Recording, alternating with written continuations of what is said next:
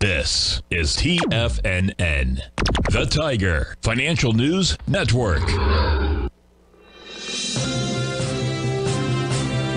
TFNN Headline News Update.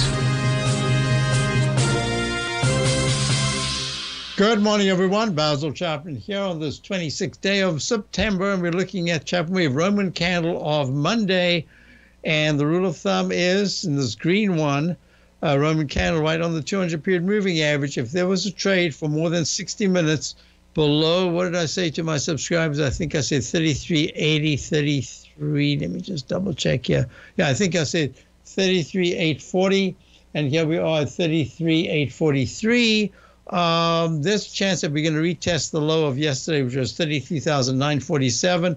Two closes above the high would be really important and very good. We're looking at the S&P, also somewhat weak. The S&P is down 34 at 4303.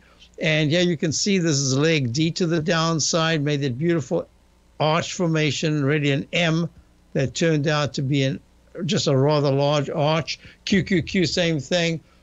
But it hasn't taken out the 354.71 low of August. It's at 356.00 right now, down 363. The IWM, the Russell 2000, that's at 176.26, down $1.18. Not looking very good. Gold. Let me just go to gold. Gold is down 10 as the dollar. You know, we've been talking about this 9-period moving average. What a fantastic tool. Tool of last resort for me.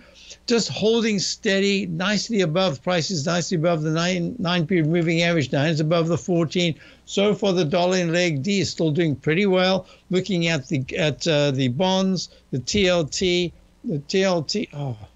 it's up 39 cents at 89.57. Just cannot get a break to the upside, so that yields come down a little bit. And looking at crude oil, this is going to be important because crude oil pulled back a little bit. Now it's up 3 ticks at 89.71, holding pretty steady. Now, if I'm correct, this is a peak B. I don't know any other way that I can count it, and that suggests that we should still go to a C and then a D towards the 90, 92, 93 area. Wow.